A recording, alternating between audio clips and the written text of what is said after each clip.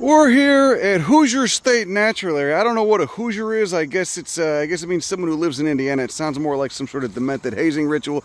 But this is some of the most intact savanna habitat I've ever seen. They must burn here because they got a lot of good stuff. You can see they got the agritinas over there, and they got, most importantly, this Comptonia peregrina. Okay, Sweet Fern is the common name.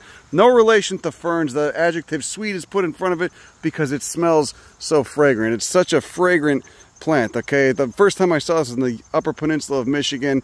It's wax myrtle family Myrtaceae. But order of oaks Fagalis. It's got nitrogen-fixing bacteria in those roots in the genus Frankia, and the fruits, the seeds, can live in the soil for upwards of a century. They're kind of dependent on fire. They need a fire to come through, burn it. You can see it's doing fine in the part shade of this understory of oaks. This is some incredible oak savanna, and there's a bunch of good stuff here. Plants you would not find in other places in the Midwest. Plants like this little white aster, Dolingera umbellata.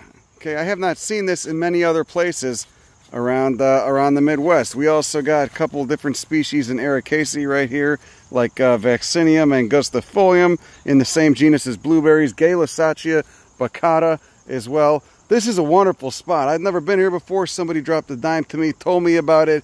I decided to come check it out. You can see the substrate is kind of sand. We are here at the southern end of Lake Michigan, but this is beautiful, man. I mean, this is really... no invasives. It looks like they burn. Whole understories Vaccinium, blueberry genus Gaylussacia, and then a bunch of this Comptonia. This is everywhere, and this is kind of a rare plant. I wish I saw this in cultivation more. It likes generally acidic soils.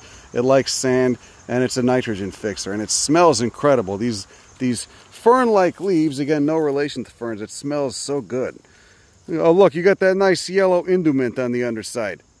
And though it's done, we also got this guy, Tick Tree for Hyalodesmum glutinosum. Those trifid leaves, you can tell it's in the pea family. Very distinct cordate shape to it, like a little heart.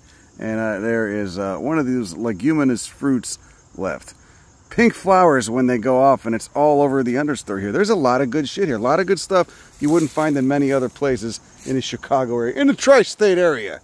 We got the ferns going off. We got Onoclea sensibilis. We got the cinnamon fern, osmundastrum as well. A whole bunch of good stuff. The oaks up top are Quercus velutina and Quercus alba. The eastern black oak and the white oak, respectively. This is a really nice spot. Look, we got a baptisia right there too. Holy shit! Wonderful spot. Come here, clear your mind. Okay.